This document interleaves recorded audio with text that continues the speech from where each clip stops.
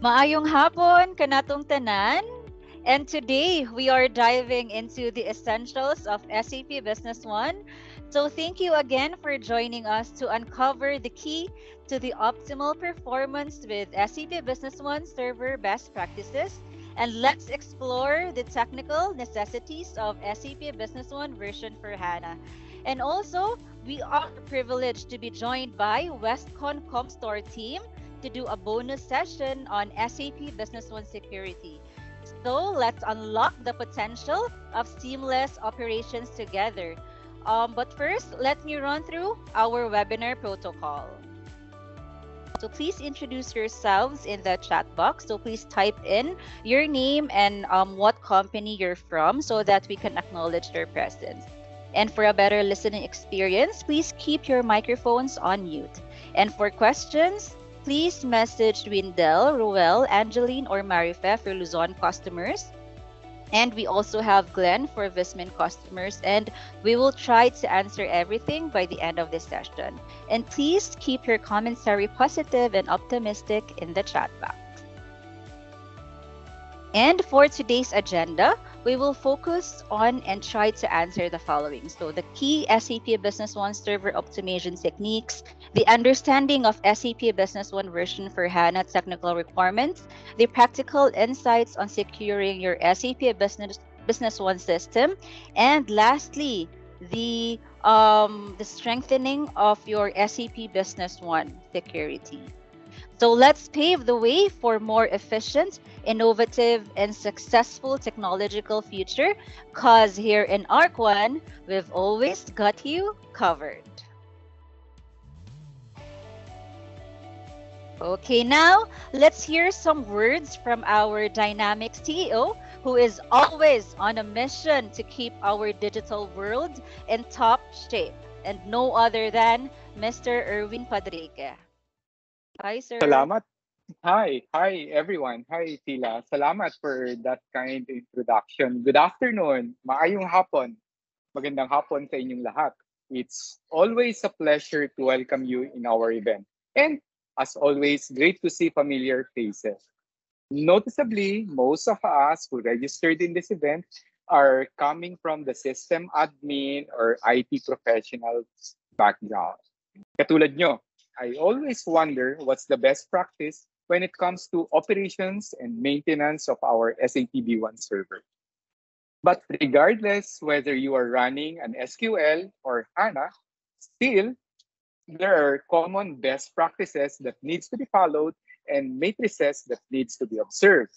The common goal here is to maintain and run an efficient environment.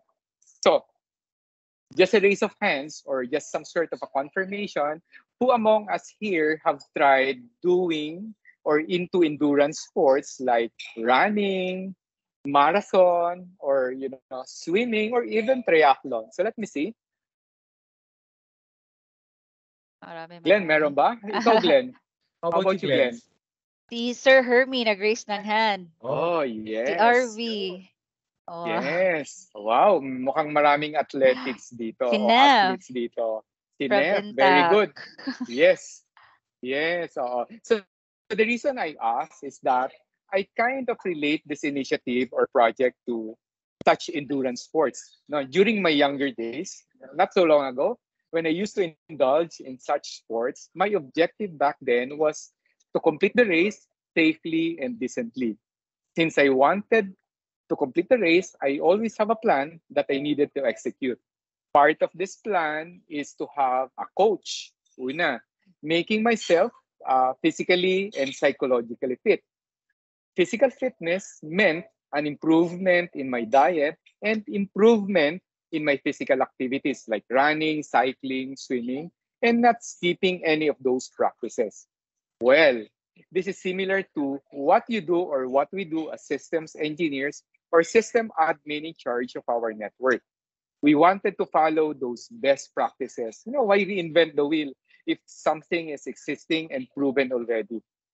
As long as it would help us meet our objective, which is running an efficient and cyber threat-free environment. And that would be our topic for today. our superstar in the team, Mr. 𝐤𝐳𝐳𝐸, and our security expert from our technology partner, Mr. Pons, will cover those today. Yes, tama kayo. Specifically, this session was designed with you in our minds. So again, salamat for being with us today. No? Over to you, Pila. Thank you, sir. And true to everything that you've said. So, our first speaker for this afternoon is one of ARC1's champion. He is an SAP Business One technical lead and has 5 years in the IT consulting industry. So, from different industries to help drive growth, success. And according to him, technical efficiency is the name of the game. So, let's all welcome Mr. 𝐤𝐳𝐳𝐸𝐿. Hi, Arvs. Hi, Phila. Thank you. So to start with, for those nga hindi ako kilala, my name is Ray Valencio Oxoc, or you can call me RV. I am the SAP Business One technical lead of ARC1 Solutions, and I've been in the SAP Business One industry for the past 5 years. So the next few slides will be some Okay sort ba of. yung delivery ko? Malinaw ba? Di yata eh. Okay ba? Sorry for that. So yeah, to start, so for the next few slides is some sort of it's a mix of for the past few years I gained this knowledge in how to optimize, and I search it from as well from the web and collaborate with some of our technical guys with SAP. So to start, here are the list of some few SAP Business One optimization techniques. So please do note that every SAP Business One deployment is unique, and optimization efforts should be tailored to your specific environment and requirements, and regularly monitoring, performance testing, and collaboration with SAP Business One technical consultant like me to help you maintain and optimize your SAP Business One server. So to start, the first and foremost is the SAP business for the hardware requirements. So SAP Business One housed on a specific server, so it needs to have a CPU. So the CPU, it should be at least a multi-core processor, and with a minimum of Intel Xeon or equivalent with 64-bit architecture. For the RAM, it is recommended at a minimum 16 gig. If this is a larger installation or you have a lot of databases and this is a big company, you need to have higher than 16 gig. And please do note that RAM is dependent on database size and concurrent user. And as a rule of thumb, we allocate 1.5 or 2 gig of RAM per SAP B1 user. And then the next one is for the disk. The minimum or it is highly suggested that SAP Business One database is should be exist or it should exist on a RAID 10 volume with a minimum SAS of 100K or 10K RPM, and most preferred is 15K of RPM. For the network, since SAP Business One server and client should communicate at a real time, so the bandwidth should be at a minimum of 100 megabits with a low latency, which is less than 1 ms. It is on same Win server. If DNS and Active Directory is configured, it should be on the same DNS and Active Directory as well. So for the database management, since SAP Business One becomes fragmented due to uh,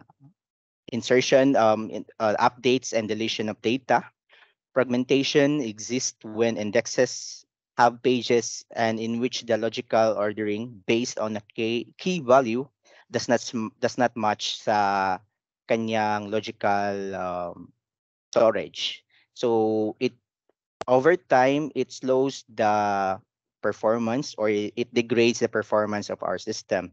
To combat this, SAP recommends to run a RSP task or remote support platform on a monthly basis to reindex the SAP Business One database.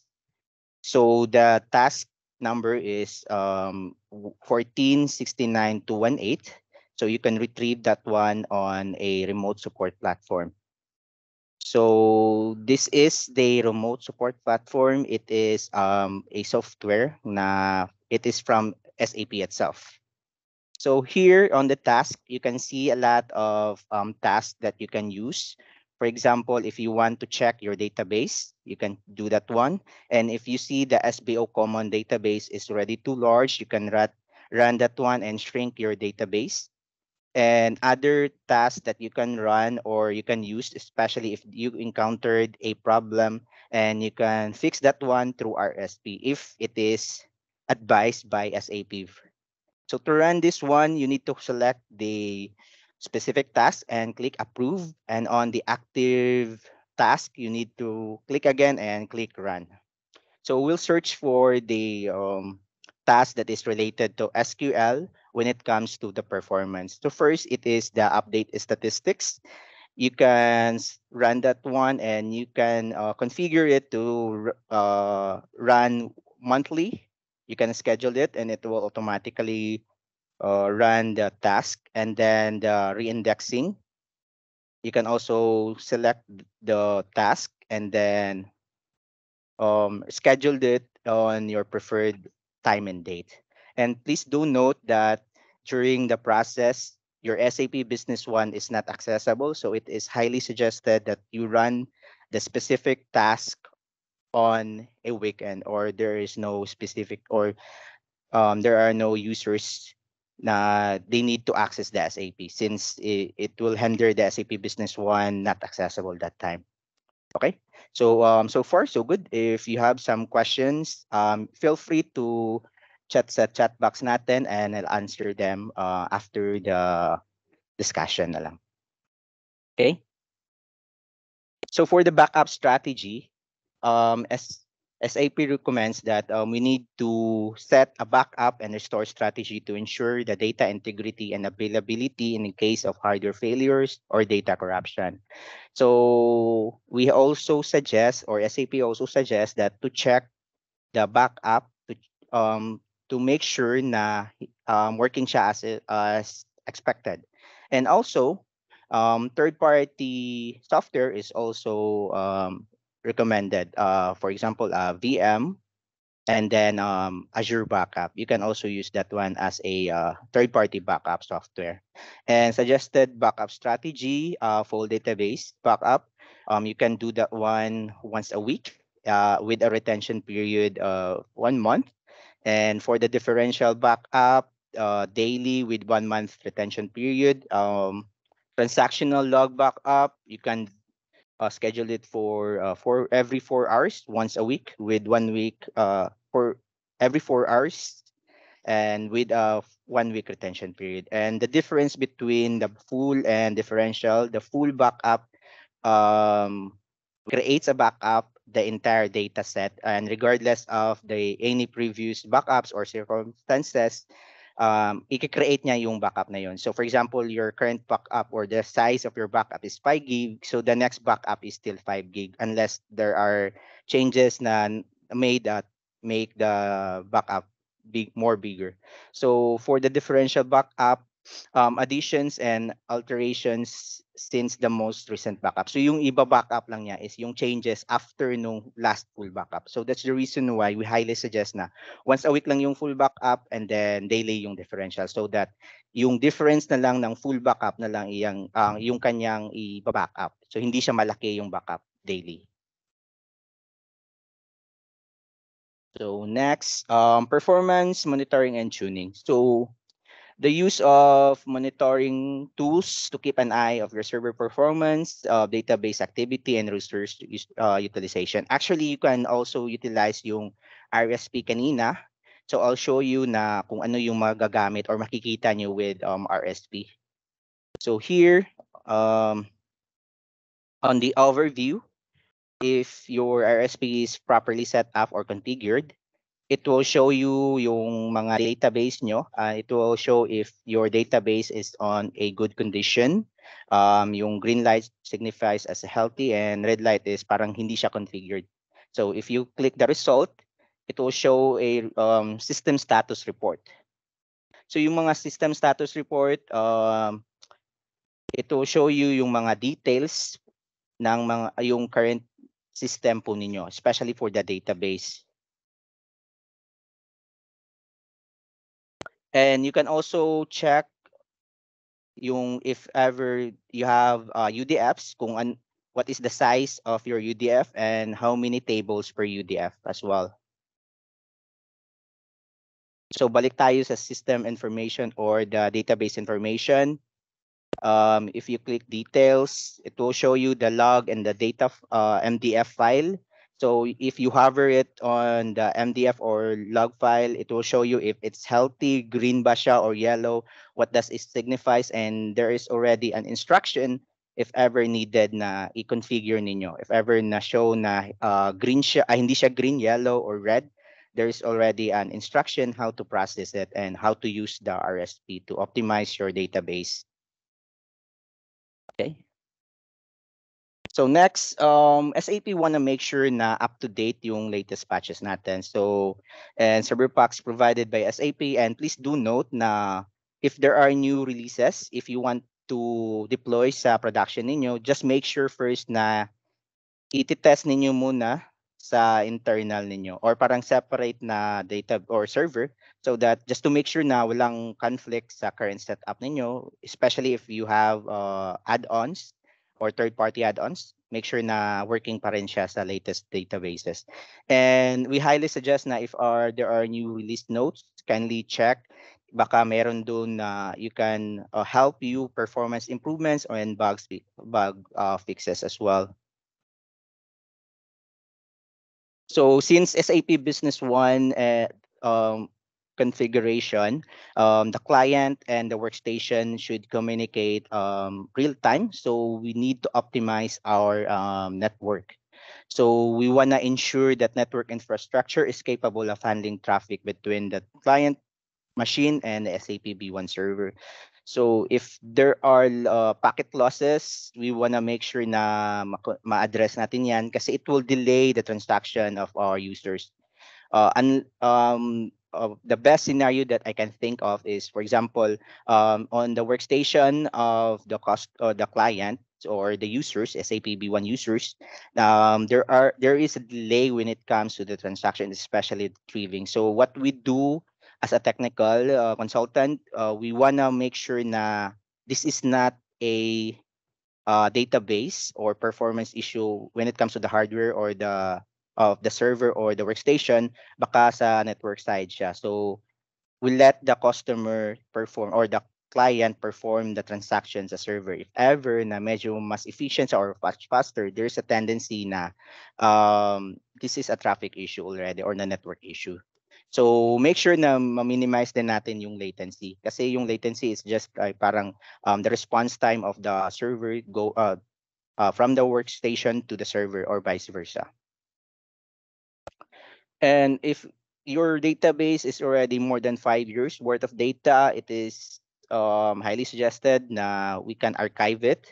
So you can utilize the SAP Business One archiving functionality to move historical data to a separate storage while keeping it accessible.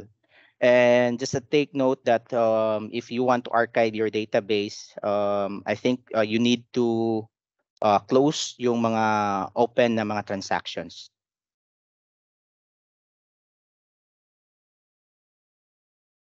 Next.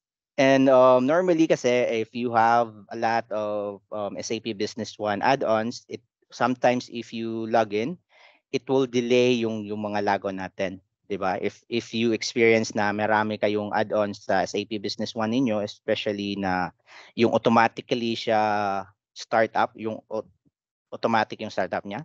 So we highly suggest na use yung startup mode niya is manual. So, for example, if hindi mo naman gagamitin siya on a daily basis, You can turn it off or shut parang yung startup mode lang niya is manual so that the user can turn it off or turn it on so that hindi ma-delay yung transactions or pag login niya. Kasi yung ginagawa kasi ni SAP Business One, during the login, it will load up all the third-party add-ons na kailangan niya pag nakaset siya automatically yung startup.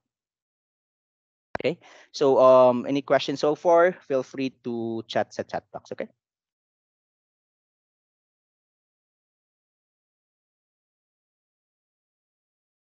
So now, meron ba tayong mga, or I think meron tayong mga customers na naka-SAP Business One HANA na, right? So you can, if you, can you please raise your hand sa naka-HANA na? Or you can send a react or thumbs up or like sa mga naka-HANA na. Yun, si Sir Peter. Yes, so marami din naka-HANA na. So to fully understand yung SAP HANA natin, so first, we wanna define kung ano yung SAP HANA. So SAP HANA or yung HANA is derived from High Performance Analytic Appliance. So it is a multi-model database that stores data in memory instead of keeping it on a desk. So SAP HANA platform is based on a breakthrough in memory computing. So the technology enables rapid data access to keep deep analysis on live data. So yung mga transactions niya, if ever marami na tayong transactions, so isi-store na niya sa memory so that if we need it or we need to process those data mas madali na lang yung pag-retrieve niya. So it is first launched on way back 2010. So SAP HANA is a modern and mature solution used by tens of thousands of customers around the world.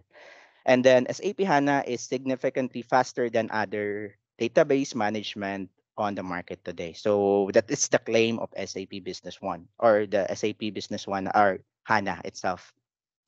So why choose HANA? So what are the benefits? So here are the 10 benefits of SAP HANA. So it's said to be complete. It includes database services, advanced analytical processing, application development, and data integration. So unlike MSQL, I think there are no built-in analytical process.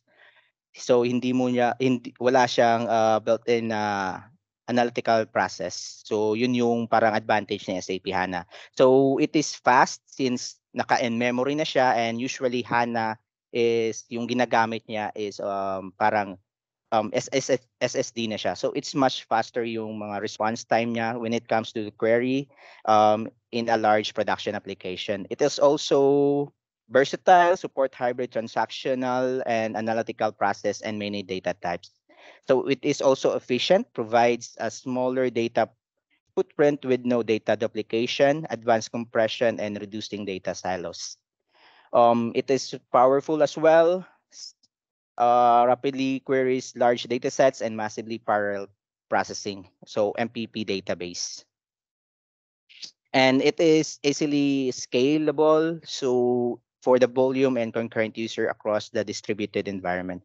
So if you want to scale up yung data natin or yung server natin, it is already easy. So it's flexible. You can deploy sa public, private cloud, multiple clouds, on-premise, and hybrid or even hybrid scenarios. And intelligent, since augment applications analytics is already built in sa machine learning sa SAP HANA. And secures as well, offers comprehensive data and application security setup. So next, since SAP HANA needs a certified HANA server or hardware, so we want to make sure na yung server natin, if gustong natin mag-HANA, it should be HANA certified. And it should have sufficient RAM for both HANA database and SAP Business One application, multi-core CPU for optimal performance. And if you need more information about hardware na supported ni SAP HANA, you can visit this website. And by the way, we can send you yung copy of these slides after the presentation para ma-share din namin yung if you want to access this hardware requirements. So for the operating system, there are only two types or two OS system na supported for the HANA installation, the SUSE Linux Enterprise Server for SAP applications, and Red Hat Enterprise Linux for SAP HANA. So personally, I'm currently using only SAP HANA for the SUSE. Not I haven't tried Red Hat, but maybe soon, since I think SUSE is more popular here in the Philippines, or normally sa mga during training is SUSE yung ginagamit. Rare yung Red Hat. And for the database, as mentioned, it's in memory platform. And then the license is based on the number of users and required memory capacity. So for every 64 gig of RAM is equal to 1 HANA engine license. So for example, if you have 96 gig of RAM and you want to fully utilize yung RAM natin, you need to have at least 2 HANA engine. Or else, yung utilization natin sa HANA is up only to 64 gig. So it does not include yung OS na requirements natin for the RAM. It's only for the database server or the database engine. For the storage, a high-performance storage system to accommodate the in-memory nature of HANA. Since in-memory na siya, it needs to process or transfer the data much faster. And the storage requirements will vary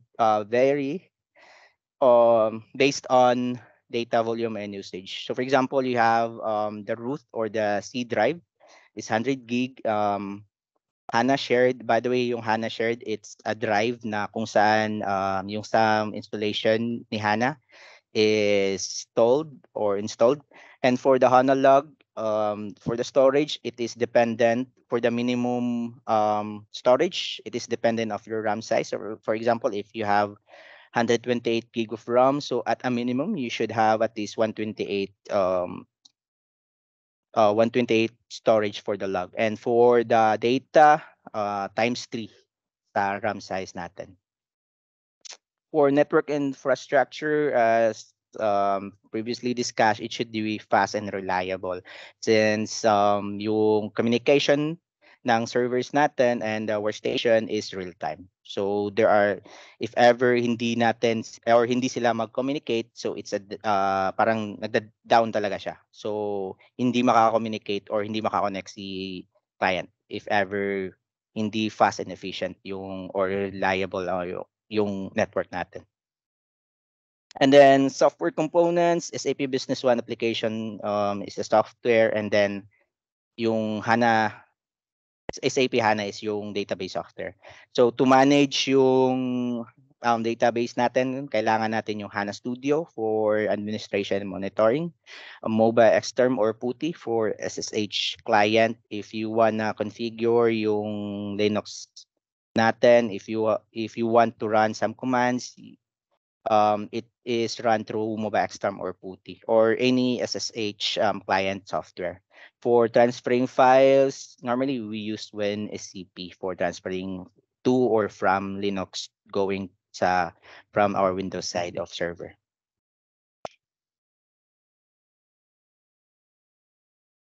So next one is practical insights of securing your SAP Business One system. So while waiting lang din, I'll answer some of the few questions. Is RSP available sa B1 SQL? Yes, available siya for both MSQL and HANA. So yeah, to continue,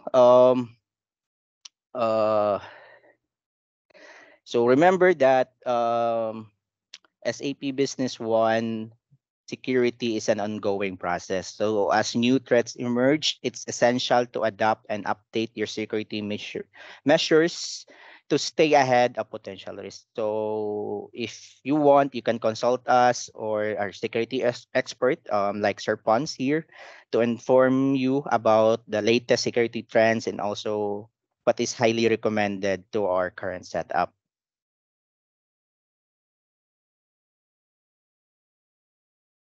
So if you want to make sure na secured yung system natin, like our Windows server, it should be regularly updated. So since it's still a software, there is a regular updates and patches of SAP Business One na this will help us address yung mga known vulnerabilities and security issues and also bug fixes if ever needed.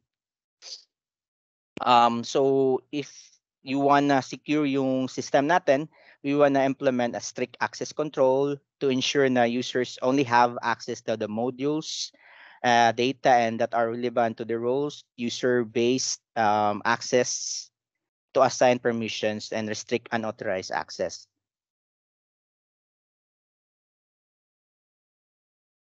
So and also, we want to make sure na strong yung password policies natin kasi minsan yung ginagawa natin is when it comes to the password, normally yung password is 123 or if manager lang din yung password. So if you want to protect yung SAP Business One natin, we should enforce yung strong policies for all users. And then MFA is already supported sa bagong releases ni SAP Business One. So there is already an identity and authentication management in SAP Business One, which allow users to authenticate their identity. So for more info, you can visit this URL.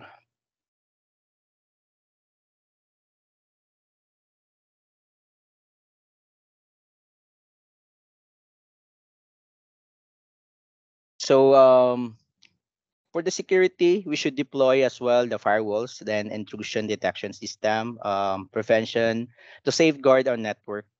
Since SAP Business One can be deployed to the internet, we want to make sure na protected yung system natin, especially yung database.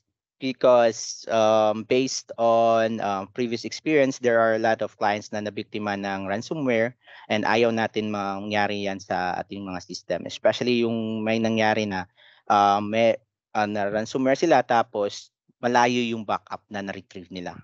So we want to make sure na it is safe and as much as possible i-store natin sa ibang storage or ibang place yung like for the cloud sa cloud para may backup tayo if ever. And then encryption, normally may encryption naman si MSQL or si Hana. And also we want to make sure na gagamit tayo ng HTTPS for communication between clients and server. And it also includes yung paggamit ng SSL certificate. It also helps us na para hindi natin, para secure din yung communication natin. So yun, we already talked about regular backups. So, and then configuration, preferably offsite. So offsite means parang it's not inside of your network. And also we ensure data recovery as well in case of breach or system failure. So security monitoring, we wanna make sure na natatrack natin yung mga nag-a-access and detect yung mga unusual activities and potential security breaches. So through yung mga firewalls, we can detect this one and we wanna make sure na know natin or kilala natin yung nag-a-access sa system or network natin. So the most important one as well is employee training. No matter how secure or no matter how strong is yung mga policies natin, and the end of the day, it is the employees na parang gumagamit or na-access. So we want to make sure na alam nila yung mga best practices. We educate them about phishing, social engineering, and importance of keeping sensitive information confidential. This one, parang optional na lang siya. but it is a must na develop a clear response plan that outlines steps to be taken in case of there is a security breach, and then assign responsibilities sa and establish communication protocols and establish tabletop exercises to ensure readiness if ever this happens. And most importantly, we should limit yung administrator access natin. We don't want yung mga users natin kahit hindi naman kailangan na may user or administrator access. So yun, this will be my last slide. So there's a question sa chat na can you show how to access RSP? For now, I cannot show you, but you can check if it's installed sa system ninyo. You just have to search a remote support platform. If not, you may install or you can download it from SAP itself. So it is available sa system. You can check that one sa system or sa server ninyo. And normally, it is included sa installer natin. So that will be all. Thank you. Fila, back to you. Okay, thank you, RV. So indeed, there are no shortcuts when it comes to tech greatness. Okay, so before we will move on to our next speaker, which is Westcon Store, we will have a mini game first. So the title of the game is Riddle Quest. So please read the item per slide carefully and guess the right answer. There are 5 questions that consist of English and Tagalog. So the first to type in the correct answer will be the winner, and the 5 winners will receive 300 peso voucher from Food Panda from Westcon Store. Okay, are you ready? Can I show a raise of hand or a clap hand? Okay. Sige. So, for our first question, pabilisan to ha. First question. Isang balong malalim, punong-puno ng patalim. What's the answer? May nag-answer ng bibig, ipin, mouth. Sige, let's guess what's the answer. Next slide. Okay, the answer is mouth or bibig. Okay, who got it first? PC. Who is the username? PC, please send me an email. Give me your please send me an email. I'll just chat my email ad here in the chat box. Okay, so for the next question is, dalawang batong maitim, malayo ang narating.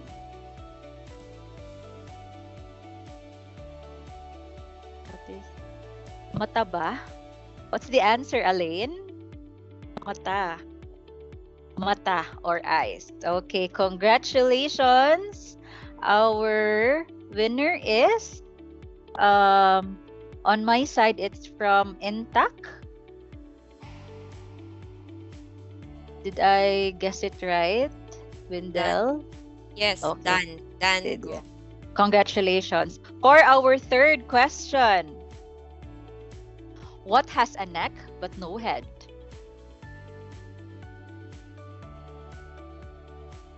May nag-answer ng bottle. Bottle? May botelya. Okay. What's the correct answer? It's bottle. Okay. Congratulations. Who's our winner? Miss Grace B. Congratulations. For our fourth question, what has hands but cannot clap? Type in your answer. May nag-answer ng clock.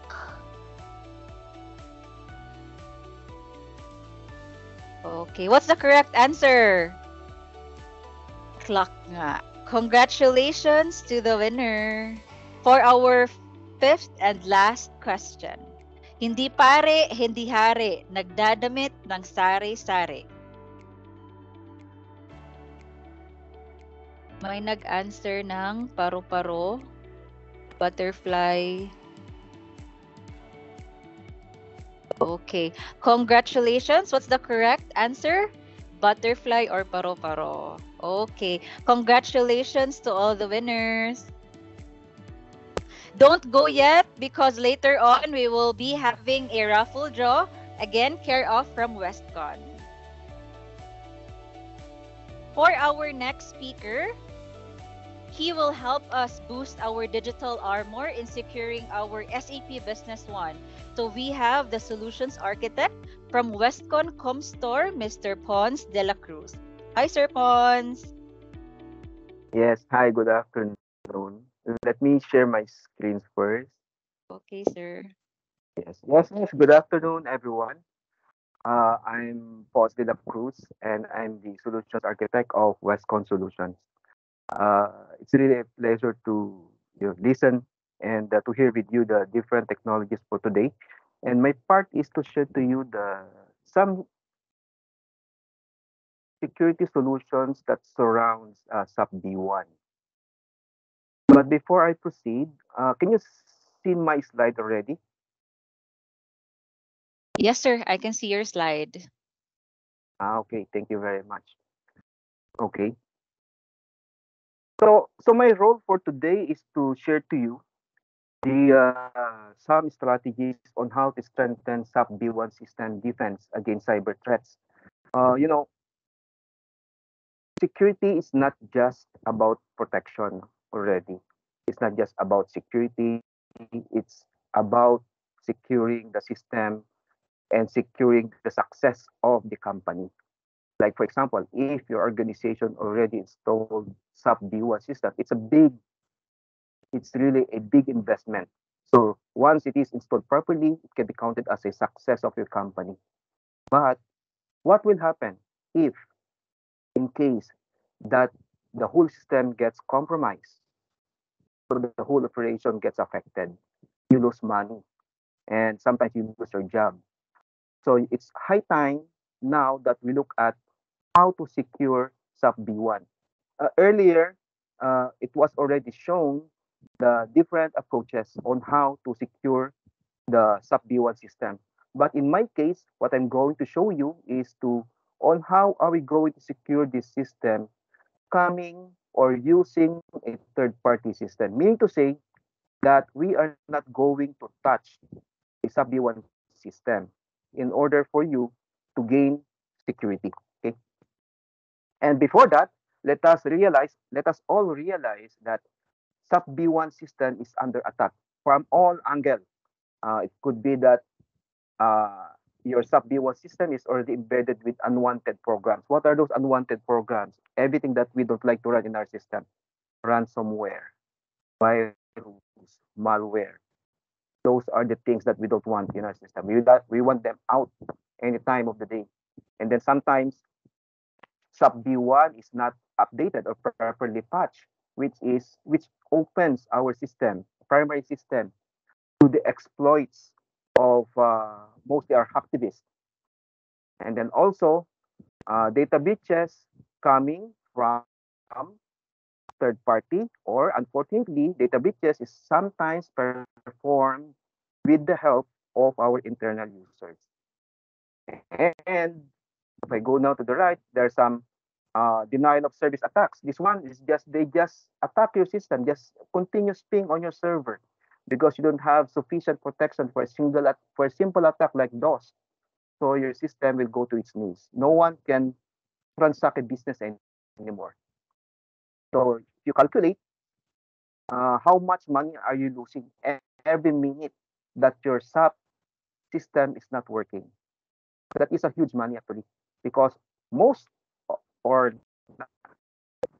all organizations that employ the service of Sub Business One utilizes this system as their primary tool to operate their business. Okay?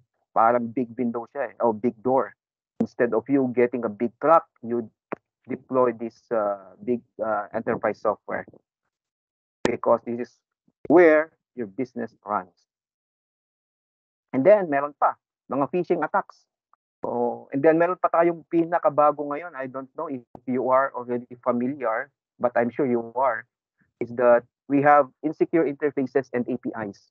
This is very common nowadays because sometimes because all the applications now when they migrate to microsegmentations, microservices, the only way for them the only way for them to expand the application or capability of their program is to open up an API. They make the API public for it to communicate, interface, integrate seamlessly with third party. That's where the problem is. Kaya lumaki tuloy yung surface attack because of APIs. And sometimes, as in as part of the practice nowadays, is that organization does not face only customers. There is a big path or pathways for the businesses that opens to the back end. Ibig sabihin, suppliers of raw materials, other companies that they service, they accept payments that they pay through the back end. So those are the kind of I would say integration through APIs that can happen within your organization. And sometimes it becomes insecure. And sometimes we lost track of how many APIs do we have. So all those things we have to address. Okay. I listed just a few in here, but it's not the complete list. I'm sure you know more, you experience more, but these are that represents most of the biggest impact. Okay, pagdating sa attack sa mga ERP system like SAP B1. Okay, actually, earlier na-mention naman na yung mga ways on how to secure your SAP B1. No? Sometimes, but you do that within the SAP Business One. But sometimes, I don't know if you will agree with me. You can just type it in that securing SAP B1 from within or from the SAP B1 system itself is so challenging. The reason for that is that listed in here. Hopefully, uh, if it's not true, just let me know. I will mention complex system architecture. Okay, there are different modules. So where are you going to implement the database of the user? Okay, those are the questions. Customized functionality. So it's really hard to track. Where are we on the application? Okay, we have a high number of interfaces and integration. This is what I'm saying earlier. Because an application be on cannot be a standalone. It needs to interact with other applications. And proprietary protocols, meron siya. And then detailed and fine-grained access control. Yes, although we have a set of users defined who can access sa B1. No? Medyo detalyado masyado. I don't know if you're practicing that, but it's not actually an issue by itself. But the issue here is that is the SAP B1 really designed to handle this kind of processes? Okay. No, another thing is that no tolerance for unplanned downtime due to supported processes. Mahirap mag-upgrade. No, you have to notify everyone, the different system owners. No? And then lastly, yung lack of knowledge and process for ERP security. Na-mention natin kanina to, no? That's why we are here. Lack of knowledge and process for ERP like SAP B1. How do we secure it? Kasi this is a big software installation and very critical to everybody's business. Okay? So kami is that we don't know SAP B1, but we know how to secure your SAP B1. Okay? So this is just an example. I would say our practical strategies to enhance the SAP B1 security. We have 4 steps, and these 4 steps, when guided by a certain standard or certain regulation like NIST. NIST is the National Institute for Standard and Standardization of Technology, something like that. So, yan, we can elevate the level of security of our system without touching the sub B1 because we can implement the security surrounding your sub installation. Okay? Why is it important? So alam na natin na under attack tayo, 'di ba? Continuous from all angles, external user, internal user, weaknesses ng software itself, and then meron pang mga unwanted programs, all kind of threats. Meron pa yung yung changing behavior of the users. So we have to track all of those things. Now, how can we secure that? Okay, we listed here for, and again, going back to my question kanina, why is it very important? It is because security guarantees continuous operation. It's no longer just to secure the system. Kasi, di ba, earlier in the presentation, we want our sub B1 to be as efficient as possible, as fast as possible. That's why meron nga tayong SAP Hana, di ba? That works on that works or that uses the memory to uses the memory for its database operation para mas maging mabilis.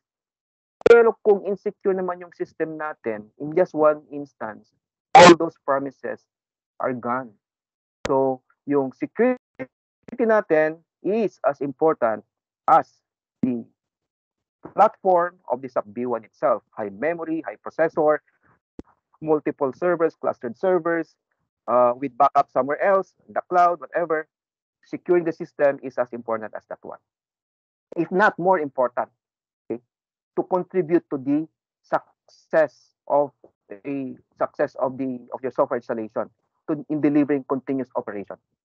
Okay, what I'm going to mention is that regardless of it should apply, it should apply to all the B1 application platform. All instances, it can be in production, it can be in the non-production environment like your development, quality assurance, sandbox, and pre-production.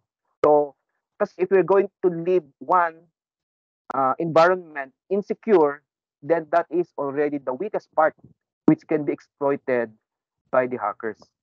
So parang wala lang tayong security as if securing the main hall with the biggest padlock kung hindi mo naman pala na secure yung pinakamaliit na window. Kung ang mga hackers, these are not di ba? They come in ready and prepared with the right tools. Kung naka-open pa yung isang door mo, very easy for them to access that. And then make your security investment useless for that matter. No. So what are those things na pwede nating magawa? So we have here, we call it practical strategies, no? But later on, we're going to put in our own interpretation because Westcon is a distribution company and we partner with 𝐸1 for the deployment of this kind of technology for the end user like you. Okay, what are those things? So number one, we have to identify and mitigate vulnerabilities. These are easy, sa inyo, siguro patches, patch. But again, sometimes ang pagpapatch natin, we need to find out when can we put down turn off the system, no? So, as again, that's another one of the challenges. And then meron tayong insecure configurations. Probably from the very beginning, we did not deploy our SAP B1 system with security in mind. So it's just afterthought, no? Pagka may dumating na tao, we just entertain a new user. We just, what's your name? What should be your access? You're new, you can access finance, your sales, you can access sales. So those kind of things. Tapos may mga na-promote pa, nag-change ng mga departments. Diba? So how are we going to manage those things within the SAP B1? And then ultimately, meron na tayong excessive user privileges na nangyayari. The boss asked for special access. This is sometimes we cannot do anything for that. Diba? But to give them. I'm sure it happened. And then another thing na strategy is that yung number 2, identify and remove dangerous interfaces and APIs between the different SAP B1 applications. Sometimes, of course, we're not going to remove the what is yung mga legit na API integration, di ba? So we were only removing those things that are unnecessary. And how do we do that? We have to have a good monitoring tool when it's not SIEM, not network, but API monitoring itself. because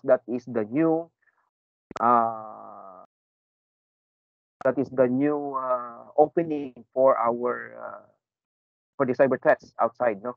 And then says nga dito, we should apply this especially those with third parties and that are internet facing.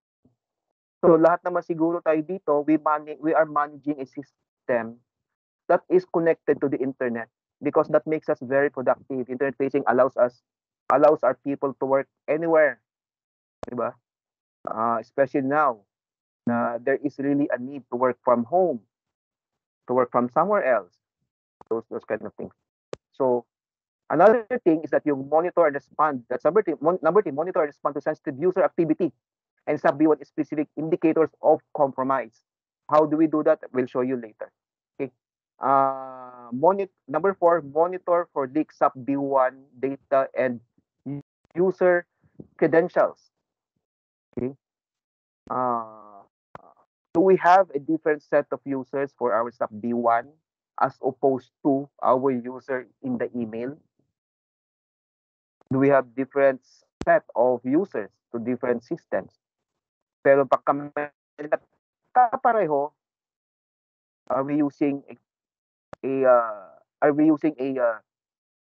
consistent credentials between the different systems? Okay. So that's what we're going to address now. I mean, that's what we're going to show you. How can we how can we give meaning to this practical strategies? This one is diba? These are just prescription, but how? Okay. In doing so, we borrow the framework of NIST.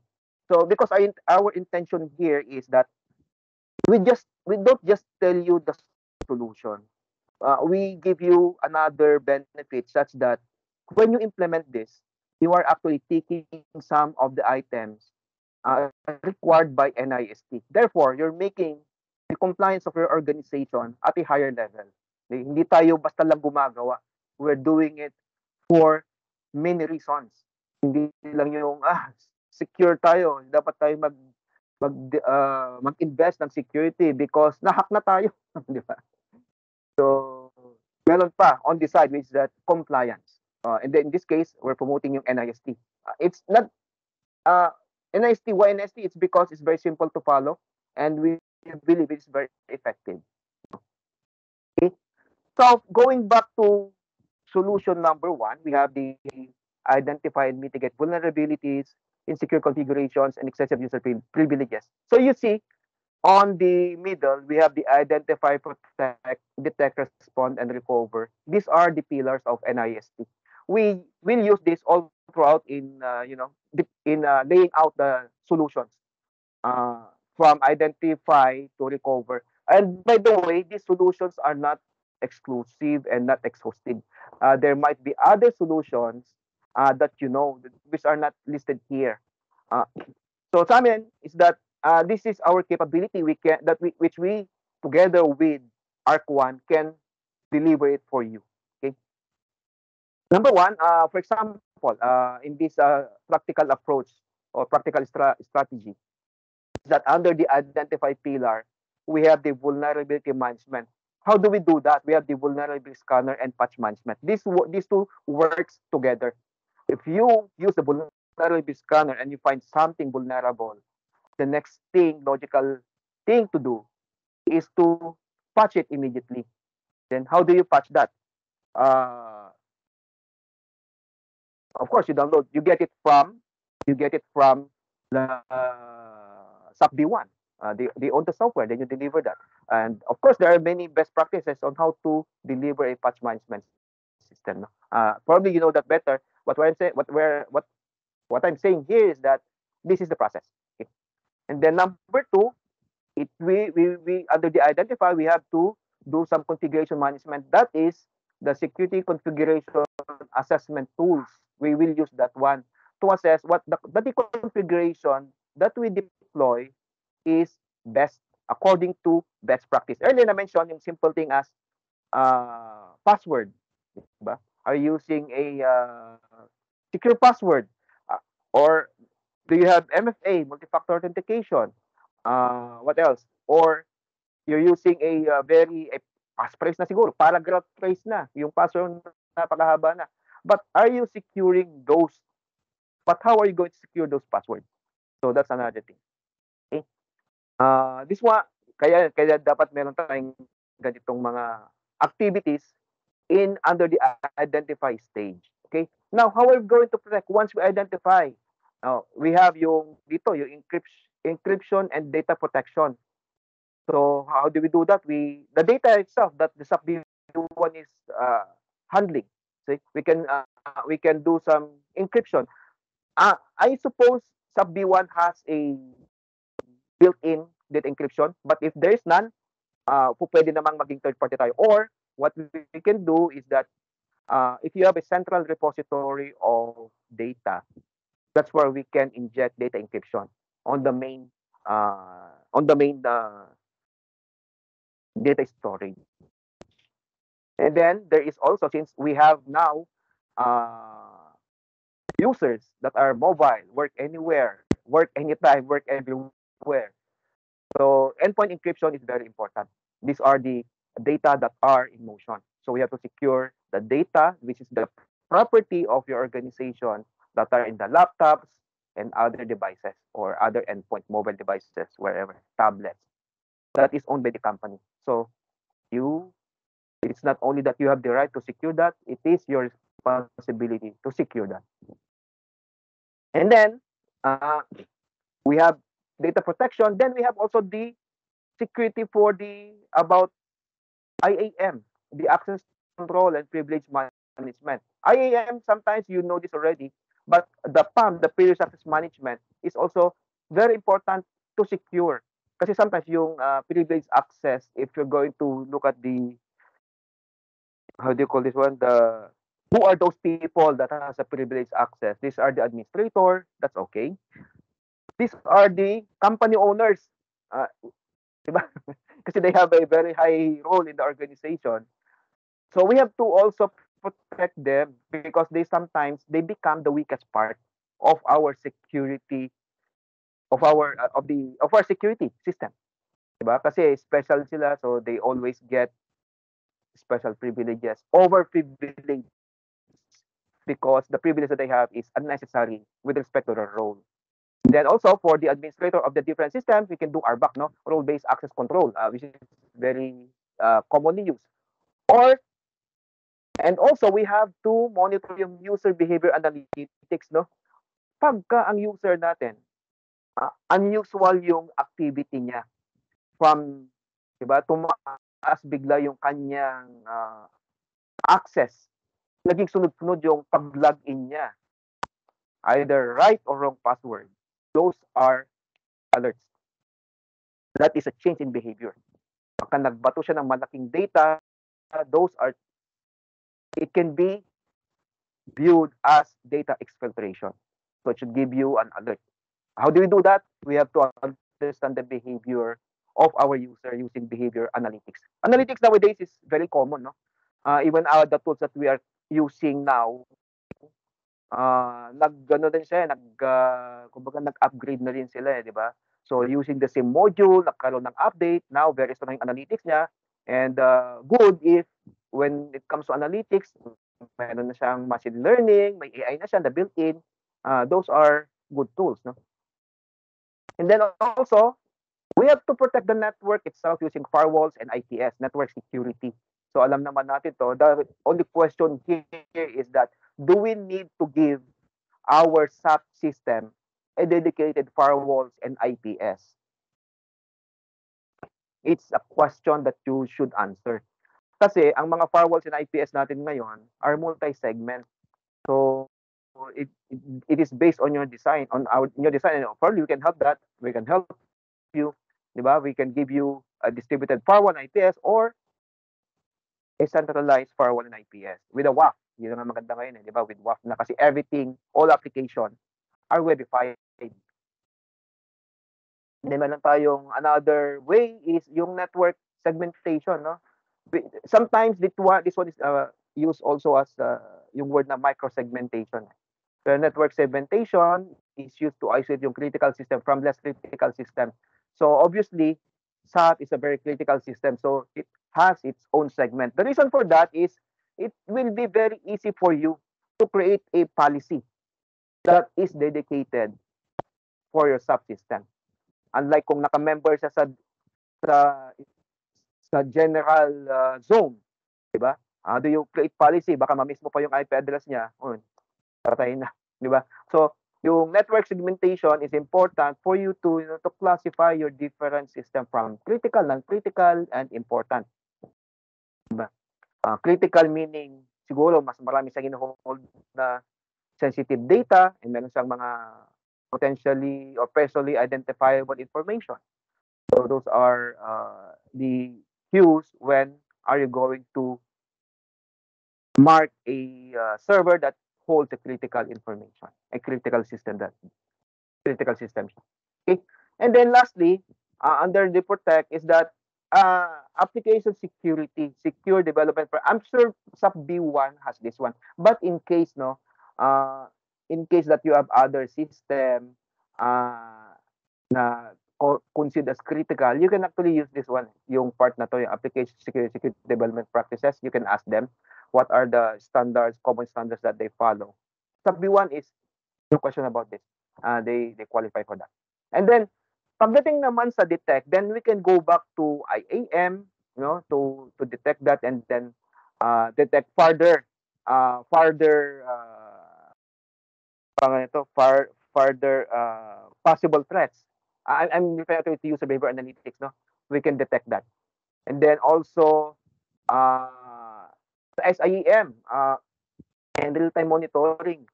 So kung we have an SIEM with when we're doing SIEM, so we can now collect and analyze and correlate the security events and logs from various sources.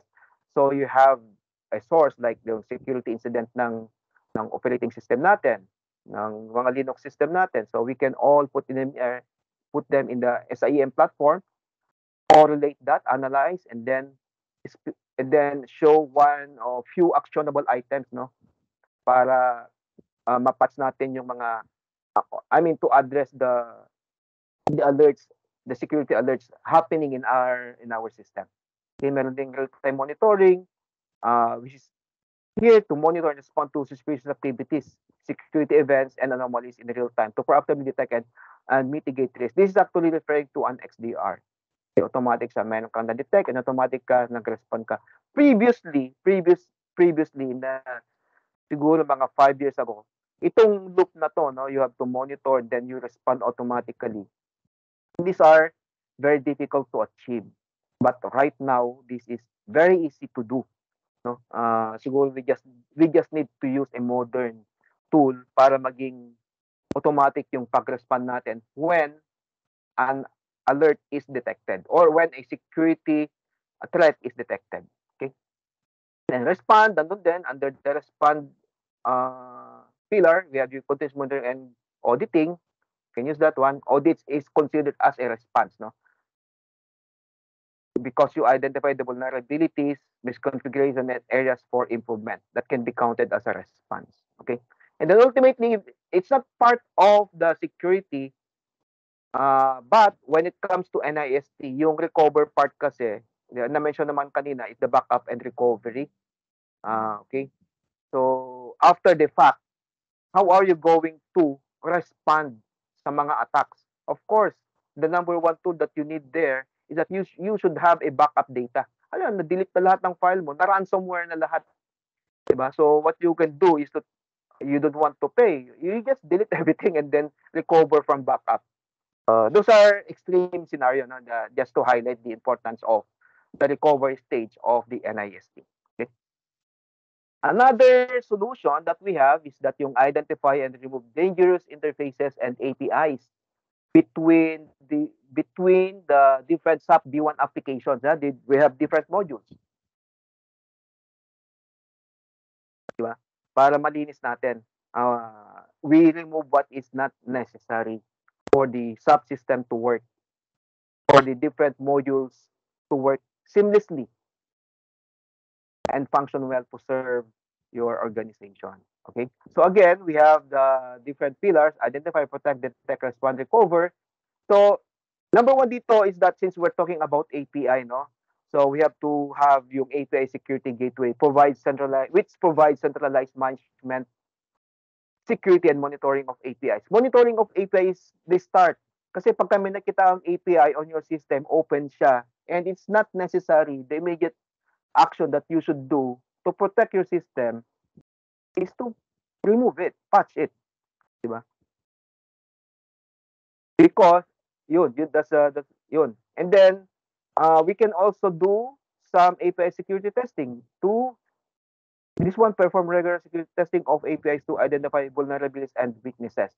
For example, legit yung API natin. So we just don't count it as a legit. We also test the integrity of that API. Kasi, di ba? Saan ba dumadaan ng mga magnanakaw? Sometimes they don't enter the back door or force entry, di ba? Dumadaan sila sa mga insecure na front door. So the same thing here. So we have the API security testing. Okay? And then moving forward is yung API threat detection and prevention. This one focus on API specific threat detection and prevention. So luckily right now these tools are easily found. So marami ng ganito, and we have that tool already. These tools can analyze API behavior, detect anomalies, and ultimately prevent attacks. And then going back to protect, well, API security testing can be counted as a form of protection, no? Kasi malaki naman yung breadth niya. And then I would like to highlight yung web application firewall. This is very similar to the firewall and plus IPS that I've mentioned earlier. So web application is just that this one is very specific to web application. Okay, so this is a good security measure that you can employ to protect your system. It has a big impact actually, kasi most web application are really intelligent. That's how it is developed, and yeah, that's how it is developed nowadays. No, very intelligent yung web application firewall natin. And then again, we have IAM. We have to protect our users. No, we implement IAM solutions to control access to APIs. That's why we are counting so much on IAM. Diba?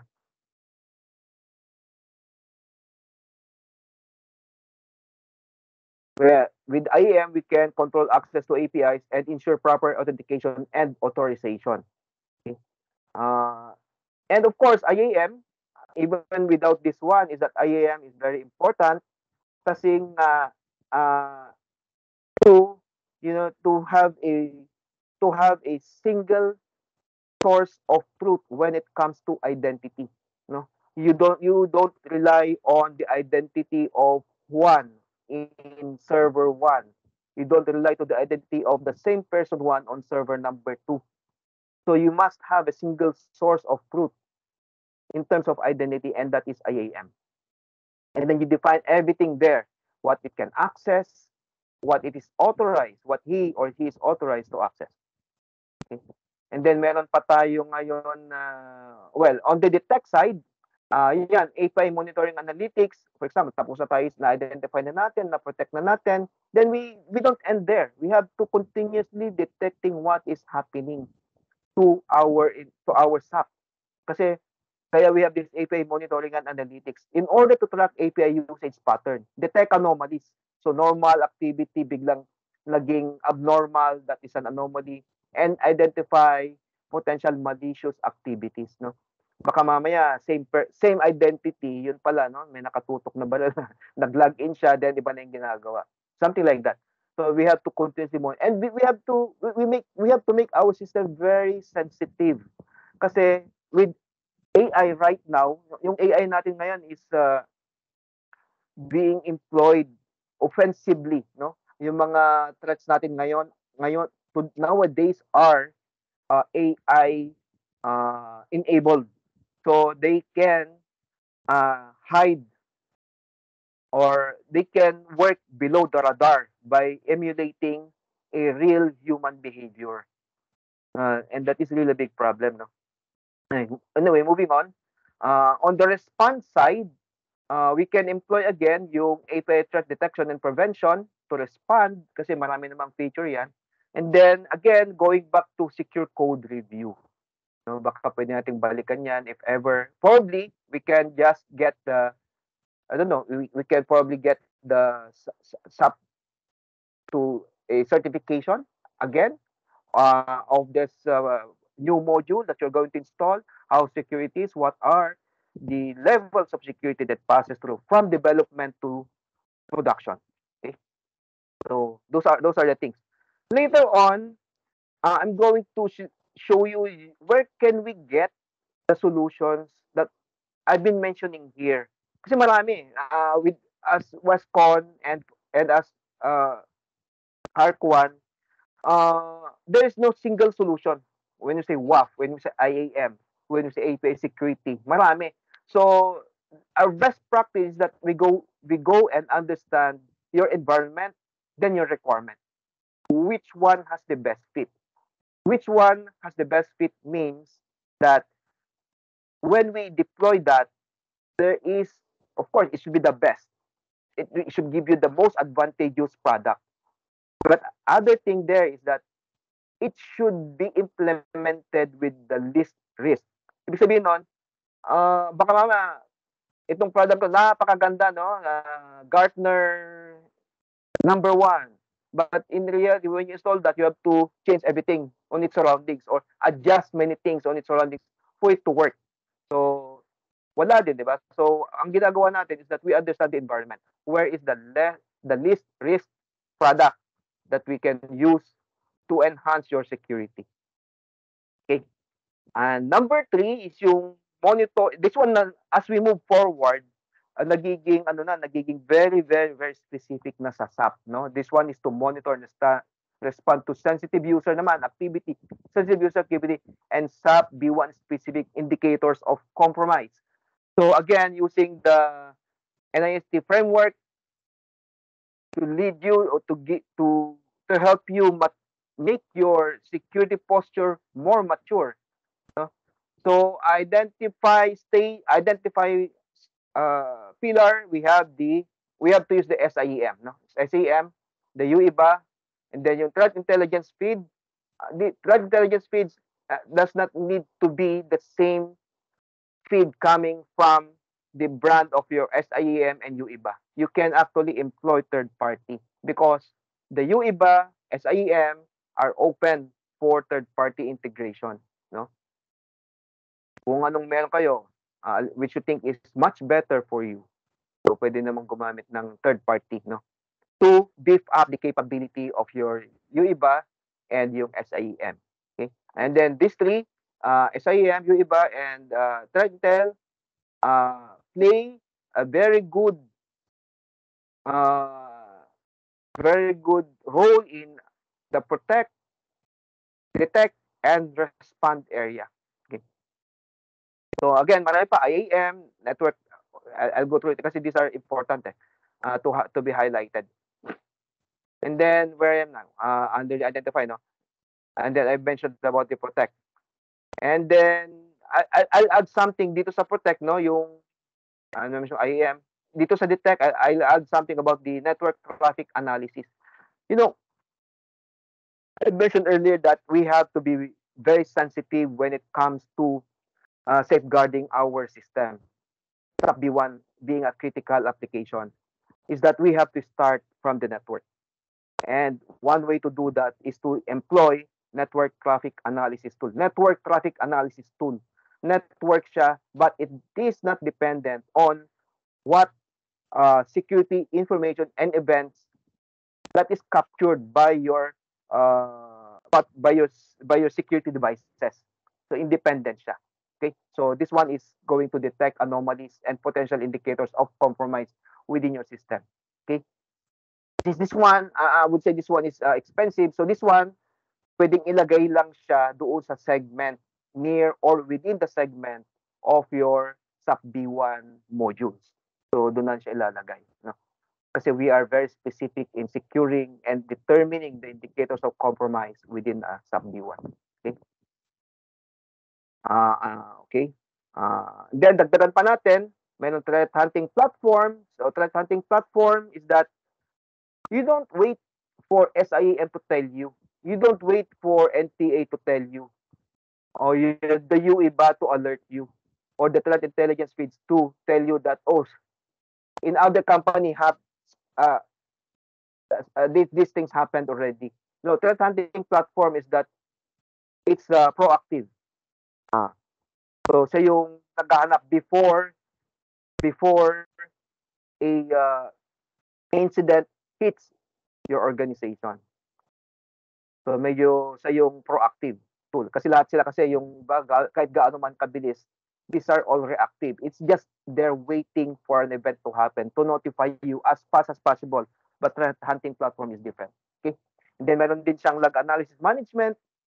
And then yung if you're in the cloud, you should take advantage of the cloud security monitoring of the offering of the cloud provider in giving you the cloud security monitoring. Kasi cloud being a very new technology is that doon nila kinarga lahat yung mga capabilities that are present in the on-premise environment plus the necessary security monitoring and security capability when you go into the cloud. So I would say na mas marami na siyang capability and functionality and mas granular na yung pwede mong gawin sa mga cloud security solutions. Okay. That is assuming that you have that SAP B1 system in the cloud. Okay. Then, lastly, yung ating fourth practical strategy is that yung monitor for leak SAP B1 data and user credentials. When we say SAP leak data and user credentials, sometimes leak data are intentional and intentional. Yun ang masakit doon eh. So we have to use many things. But let me go through one by one. Is that yung when we yung mga users natin, no, yung mga users credential, especially mga privilege, baka pinagpipestahan na yan sa dark web. So this is very ideal. No, we have to identify and we have to employ dark web monitoring. It depends on the cruciality and the size of our deployment. No, kung talagang we have the means to spend or to invest, so we have this, we can deploy yung dark web monitoring. No? Kasi makikita mo dito, baka yung pangalan mo nandun na with your password. Na.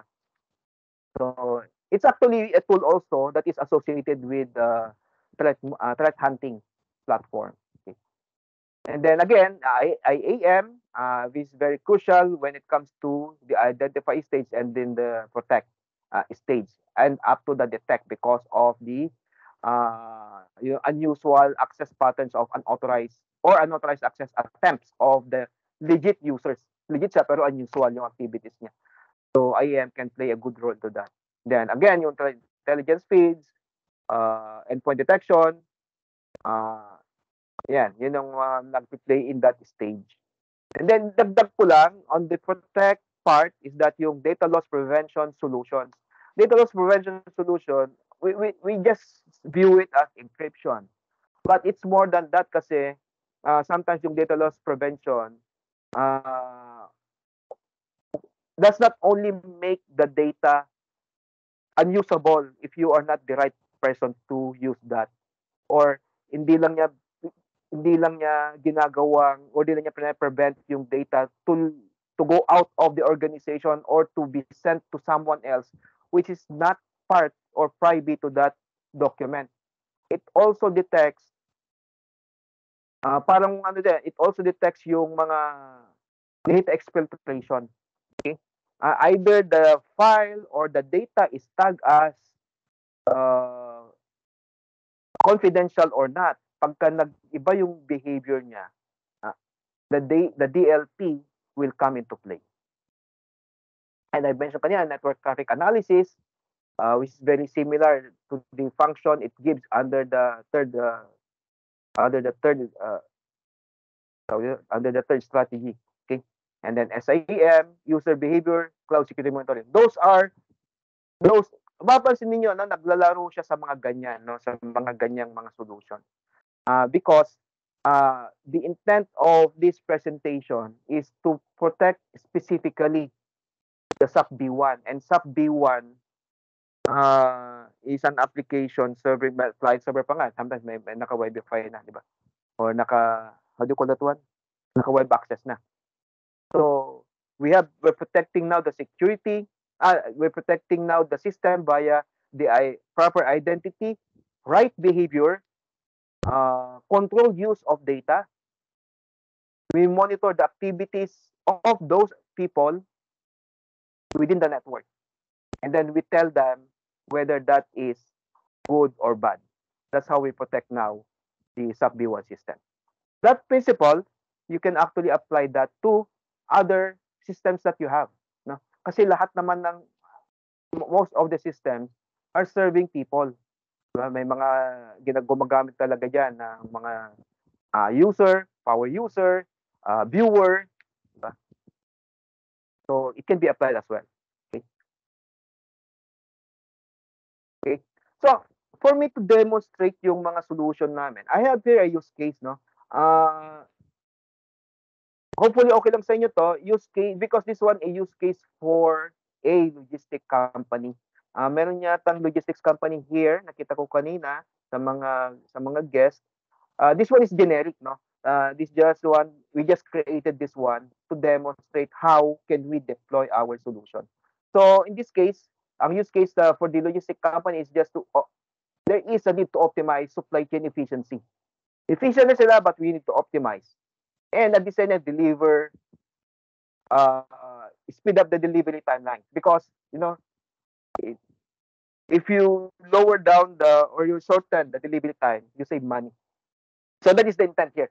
So, ganito. So, we have the business platform. We call it the speed. Medyo inimbento lang din namin yan, speed, no? And then below that is the technology platform or the ICT platform. We call it SAFE because it delivers secure data, advanced threat detection, fortified network security, and enhanced access controls. Sakto lang, no? SAFE platform. So, with this in mind, no, before I go to some ways on how to position or on how we deliver our solution. So, i-introduce ko muna, pardon me if I'm going to do some commercial here, is that because as Westcon, we have different products, no? So, since we're talking about security here, information security is one of our bread and butter. So, we have 4 major solutions for this one: Varonis, Broadcom, Palo Alto, and Zscaler. Information security includes the data itself, data security. And with that, for that aspect, when you secure and when you employ or when you are after the data governance, Varonis is a good solution. I don't know if you have heard of that, but if not, our team, we can do a individual session, of course, through ARC1. Then Broadcom is a very broad. It has a very broad solution. And it's not all about communication, it's about security. Dapat yan broad sec na, no? I'm just kidding. Okay. So Broadcom. So marami siyang ito naman is from endpoint to the cloud. Meron siya. Endpoint security, it secures the identity, meron siyang data protection, network security, and SASE. Identity security because it has an IAM solution. And meron siyang PAM solution. Okay? And Palo Alto, hopefully most of you heard of Palo Alto already. So Palo Alto is a true blue security company. So it now evolved from an on-premise solution provider to a cloud security provider. So meron siyang, so whatever technology that it has on-premise approach, dinala niya yan sa cloud. That's why meron siyang SASE solution. And it's very mature already. And then, similarly, meron tayong Zscaler. Zscaler is very strong in the Philippines, no? Kasi meron siyang it has the most number of POP sites, meaning to say that when you use Zscaler, baka bumilis yung application mo. Okay? Because of the POP application that are interconnected via a fabric, medyo mabilis yung connections niya. Okay? So, I'm sorry. So, Zscaler, meron tayong marami siya. These are big names, no? Secure remote access, cloud protection, secure web gateway, secure cloud migration, and remote collaboration. Okay. By the way, no, palagi na mention yung SASE here, secure web gateway, meron pa, where's that? Or probably a CASB. These are, if you see firewall or the unified traffic manager that you have on premise, so it has firewall, IPS, web application firewall, antivirus, anti-malware, URL filtering, probably proxy, application monitoring, application control, all those capabilities nilagay na nila sa cloud. So baka meron pa akong ibang na-mention, hindi na-mention that their SASE is capable of providing. So marami kasing mga services na ang SASE. Okay? So SASE ni Palo Alto, SASE ni Zscaler, SASE ni Broadcom, at one point almost the same, pero when you go to advanced capabilities, doon sila nagbabago, no? Kaya meron pa rin silang konting differentiation from each other. Okay? Now, cloud security. Nabigyan ng focus sa cloud security, no? Cloud security, well, information security can be on-prem and can be on cloud. So, cloud security, I've mentioned Palo Alto, Broadcom, and Zscaler. Now we have a dedicated cloud security, Cato Networks, and F5 also is a good player now when it comes to cloud security because of its F5 XC solution. Okay. Although F5 doesn't call its SASE a SASE, it has its own terminology. More or less the same then. Don't quote me on that, pero that's how I understood the F5 XC cloud solution. Okay. Yun. And then network security. These are many, all good player talaga yung F5, Palo Alto, Zscaler, Broadcom. Yan. And then we have Beyond Trust. Beyond Trust is a PAM solution. Efficient IP protects your DNS and of course manages your IP address management, and it gives you a DHCP approach, proper DHCP architecture, no? Kasi sometimes ang DHCP natin we just sa service na ng Microsoft yan. 'Di ba? We always do that, 'di ba? Or DHCP sa may branch tayo, we just use the router, the core switch to deliver the DHCP. When it works, it's not a good practice. That's what efficient IP is all about. Okay. Then we have NetScout for DDoS protection, and then NetScout F5 and NetScout delivers a good DDoS protection, especially if you have a good big shop, network shop, no? If you are managing and protecting a good number of critical application like SAP, probably you might want to think DDoS, dedicated DDoS protection. It's not the DDoS functionality of firewall or IPS, no? Pwede ka tayo maglagay ng dedicated DDoS devices, appliance. Okay. And similarly with A10 networks. The difference between A10 and F5, A10, well, without mentioning yung mga capabilities nila, where are they good at, where are they bad at, is that A10 medyo mas cheaper as compared to F5. Okay. And then network infrastructure, this is not, I just want to mention, kasi we are system integration and we partner with ARC1, network and infrastructure. We have solution, Extreme Networks, Cradlepoint, Nokia, then 𝐦𝐤𝐳𝐸 is for under the collaboration tool. Well, Extreme Networks, I just want to add, is that meron siyang NAC, Network Access Control Solution. Okay? Maganda rin siya. So it's not only Cisco that has a network access control, it's not only Forescout, Extreme has that solution. Okay? And Cradlepoint, meron siyang good solution for SD-WAN, wireless, and mga ruggedized. Ito yung mga routers natin sa mga far-flung places. If you have that in southern Philippines, diba, you may want to check Cradlepoint. And it is actually compatible with Meraki of Cisco.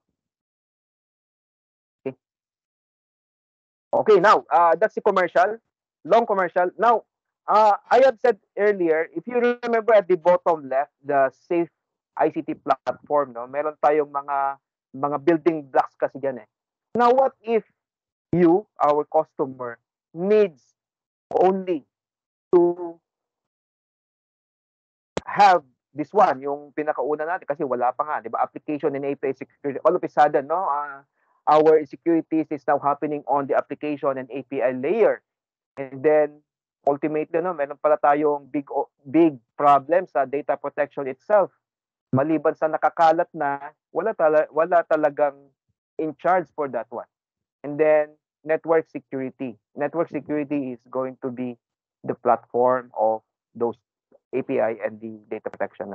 Kasi even if you have the data, you have the API, if your network security is not properly in place, medyo shallow. Okay? That's what I've said.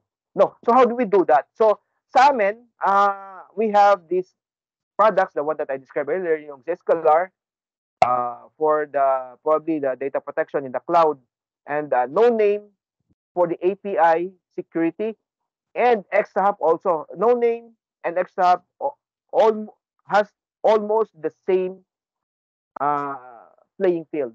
That is application and API security. Kasi depends lang kung ano yung pinaka needs, which of the product gives you more value. Okay. In the interest of time, okay. I'm almost I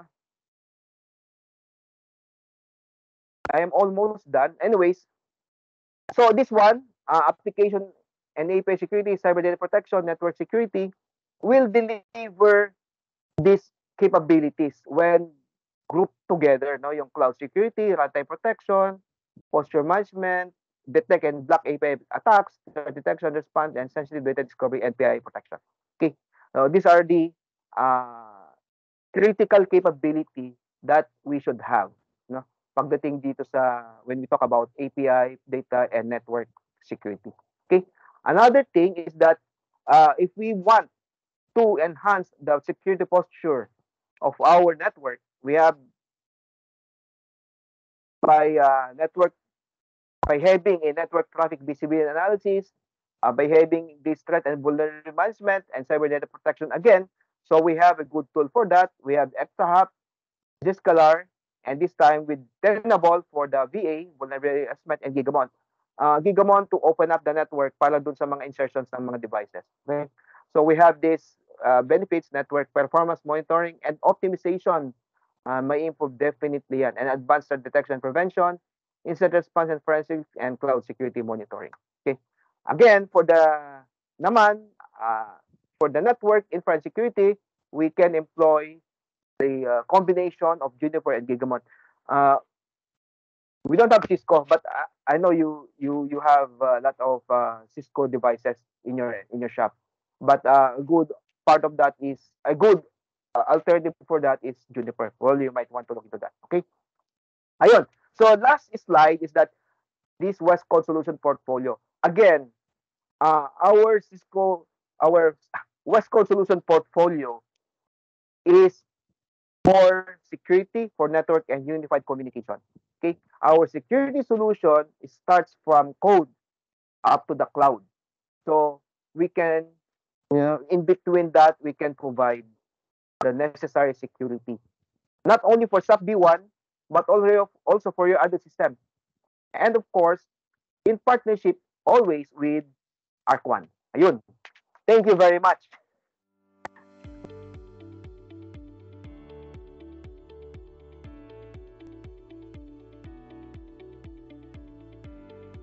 Okay, thank you, Sir Pons. So indeed, leveling up our digital game, it is. So for our next slide, please answer this quick survey form flashed on your screen. Please scan it using your camera phones and you will be redirected to a form. By answering this, you will get one entry to our raffle draw later on after the panel question and answer. So worry not, because I'll also be sending the link of the form via chat box.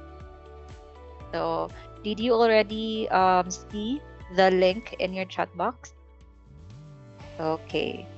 So now I'd like to call on our panelists for today. We have RV Saguksok for our SAP Business One Technical Head, Mr. Ponce de la Cruz, the Westcon Solutions Architect, Sir Erwin Padrique, our CEO, Glenn Mujeres, the SAP Business One Account Manager for Vismin, and Sir Ruel Abustan, the SAP Business One Account Manager for Luzon.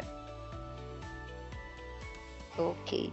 So I don't know if this was addressed already. There's a question from Miss Ivy. How can we be sure that an API is secure if we will be connecting to another software? So I think Sir Pons can answer this. There are many. Okay, there are many ways to check. No, number one is that the API itself. That's why we have a code validation. Okay. I think I just failed to mention this in the presentation, but we have Attack IQ. Attack IQ checks the validity and integrity of an API code. That's one. Number two is that once it is already in use, no? Kasi nagbabago ang state ng application eh. Baka mamaya na-inject ka ng anything yan, di ba? Ng what else? Whatever kind of program, di ba? So that's why we always have to check. Kanina, we always have to check yung regular checking or in fact continuous checking nga yung utilization ng API natin to ensure that the API is not abused or is not being utilized by illegitimate users or illegitimate applications. That's why yung continuous monitoring, no name na tool can tell you which of the application is very insecure. There is a tool for that. Malalaman niya kaagad.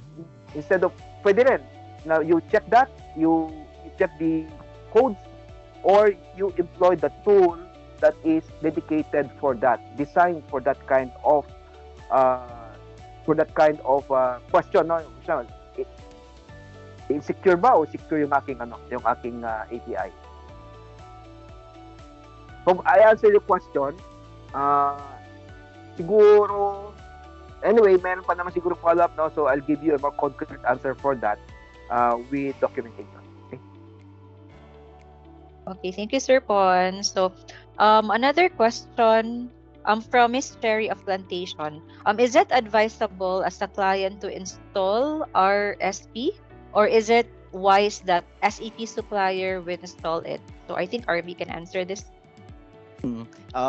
If you have already the SAP,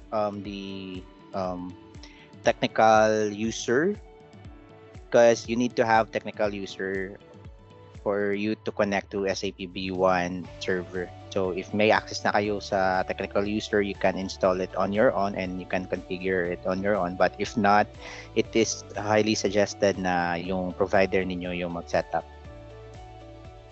Okay, thank you, Arvs. So another question from an aghast IT. How secure Meraki MX75 is for SAP Business One? I will answer the connectivity part of the Meraki. Meraki MX75 is an SD1. So you know when the way an SD1 work is that it's easy to connect, but in between that is a very high level of security. Meron siyang authentication, the devices, the certificates. You know, you cannot just connect together if the certificates are invalid. So certificate is a good way to secure or to establish the security between the SD1 and MX75. Hopefully, tama yung sinasabi ko, no? MX75 model is SD1 na ba? If it's D1, yes, that's the way how it works. Pero if MX75 is, can you type in, is it an access point? I'm not really sure about that.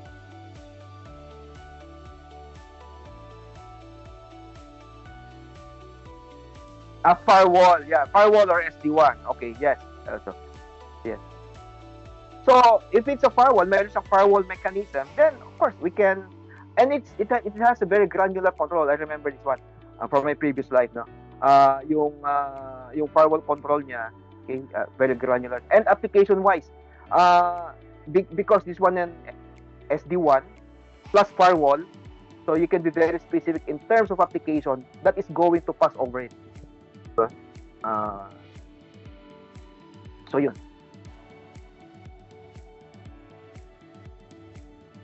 Okay, thank you. So any more questions from our attendees for today before we'll wrap up everything from our panelists? Okay, no more questions. So I think it's a wrap up thing na. Can I ask parting words from everyone before we'll run or go to our raffle? So we'll be starting off by RV, next to Sir Pon, Sir Erwin, Glenn, and Ruel. Okay. So I think there's a chat na kung saan ba mada-download yung SAP Business One remote support platform. You can download it through the website. I already chatted yung link.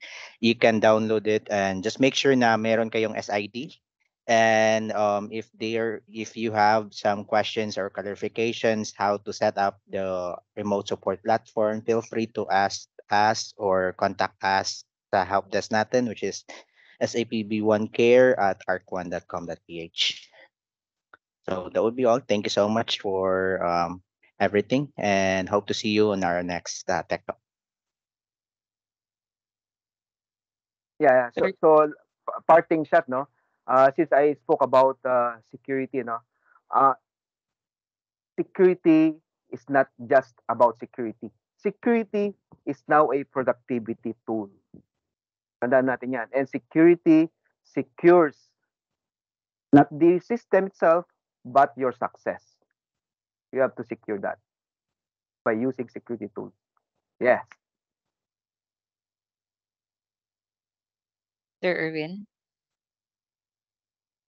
Yes. So, salamat everyone. We're so thankful for continuously participating. We look forward to your participation in our upcoming events. Again, all these initiatives, all these topics are actually designed to make us all very efficient in running our own network. Again, salamat and looking forward to see you soon. Glenn.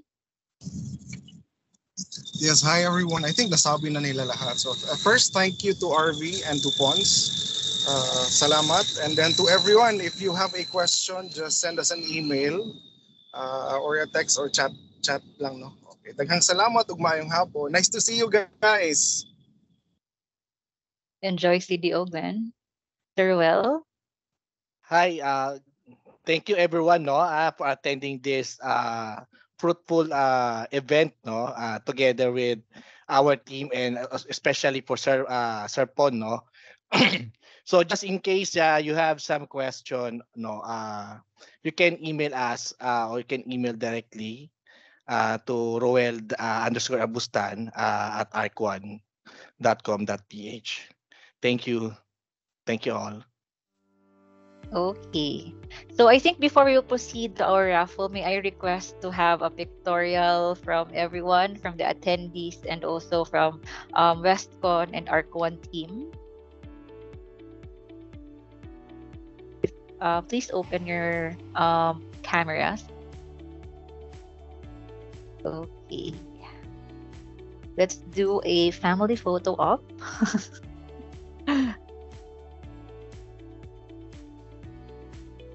Okay.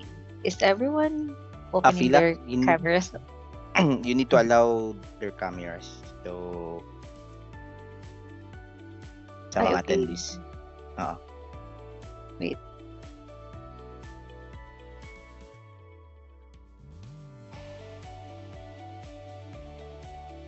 Na-allow na ba?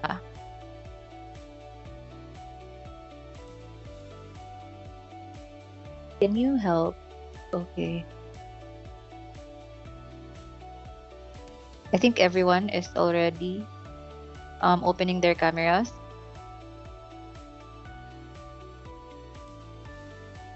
Wait. Okay.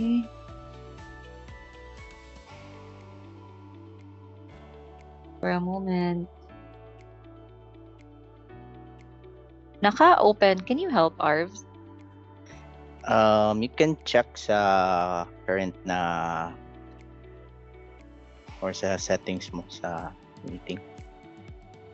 Meeting options. What I can do is yung manually allow them one by one. Okay. Allow cameras for attendees. I already allowed everyone. So sorry for that commercial break. Okay. We're all good? Okay, together mode. Okay. 1, 2, 3. Smile. Okay, one last. 1, 2, 3. Smile. Okay. Thank you so much, guys, and our attendees for that commercial break. Okay. So this is the most awaited part na, the raffle draw. May I call on Miss Windel Hernandez, our account manager from Luzon. Hi, Miss Min. Hello, Phil. Thanks. And can we give them another 1 minute to answer the feedback form? As of now, we received 25 pa lang. Oh, 25. Yeah, Guys, we're 55 there will, on the call. yeah, there So- will be 5 winners of 500 peso each, ha. This is care of by Westcon team. So this is a voucher. Encourage you to answer the Yeah. feedback form. Nasa chat po ang link. Will give you another minute to Yes. answer. Okay. So marami pa bang na-receive, Miss Wind? Wala pang nadagdag. Wala pang nadagdag. May nag-answer pa. Okay. 354, we can do the raffle at 354. 354. Okay, it's 354 already. Okay, okay. Okay, ayan. Yeah. Let me share my screen.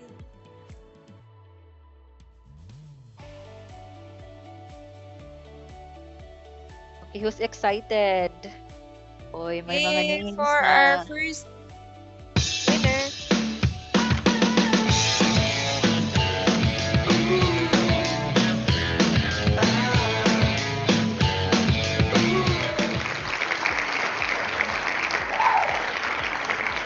Congratulations, Arian Tanyo, for our second winner.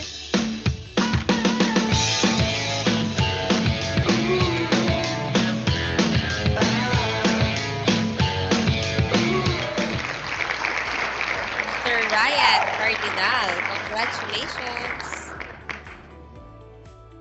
Third winner.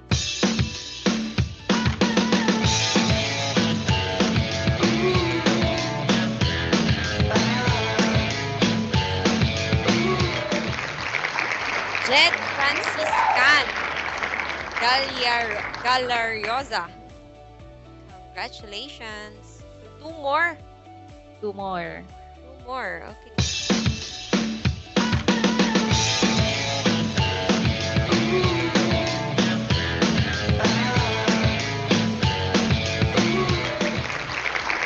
Ranel Trinidad. Congratulations, Ranel. And for the last winner,